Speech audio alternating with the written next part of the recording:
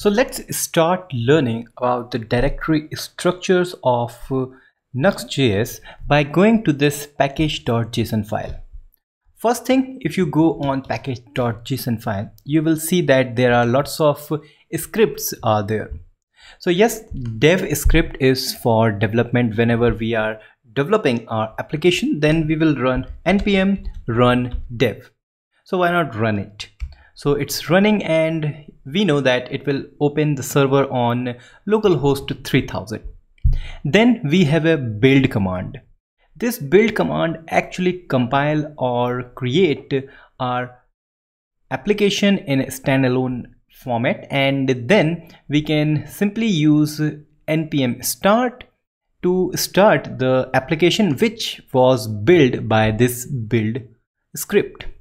Then generate, yeah, obviously we know this generate command or generate script will going to generate the static pages for our application. And similarly, if you want to lint your application and pre-commit and these kind of things, and obviously the test with Eva, these things are good. But the first thing we can see on the dependencies is cross env for creating the development environment for us.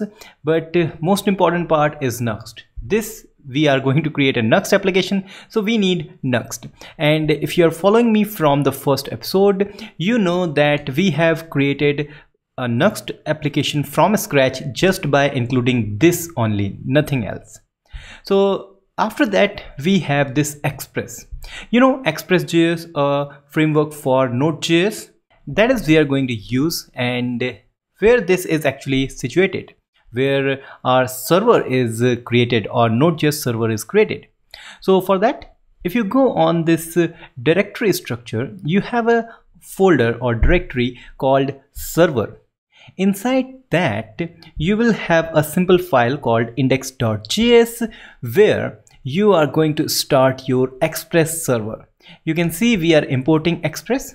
Then we are creating an application of the Express. Then we are here somewhere, yeah, app.use, and then app.listen to the port and host. And obviously if you are familiar with Express.js, this is simply saying okay, start the server. So this is start. But where this port and host came from?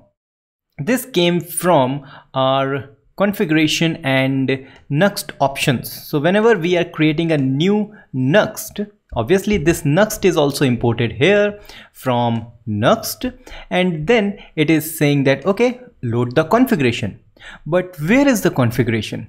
So you can see we are loading the configuration from Nuxt config.js file. Where this JS file is? Okay, so again on this directory structure, you can see from the last we have the fourth file called nuxt.config.js. and now if we can open this file, we have lots of configurations related to Nuxt, and we will obviously going to understand this later. But you can see these configuration are exported, and that exactly we are requiring here. So let's just close it, and yeah, this configuration is here. Then first thing we are checking, do we have a production mode or development mode? So config.dev is going to defined by this line, and I think this is going to be used somewhere, yeah, here. So build only in dev. So if we are on dev, that means development, then we are going to build a new builder. Otherwise we will say okay, ready. That means if we are on development mode, then suddenly we need to build. As soon as we run the development npm run dev, just like this, which is compiling, you can see, and as soon as this is going to be finished, it will build your application or start the server. But when you are on production, you need to just say Nuxt ready, and then you need to run npm start, this command, to actually start the server. So that's what we are defining here. So after having the development environment and actually after having all your configuration, we are saying okay, start function is there, which actually we are using here at the last. So this function is going to be executed just after we have finished this function. So we are using this function, and in that function we are saying, okay, create a new Nuxt app and load all the configuration from this nuxt.config.js file. Then from that we are picking up the host and port, and then deciding the build options, and then we are saying, okay, use that port and host to start listening to our Express server.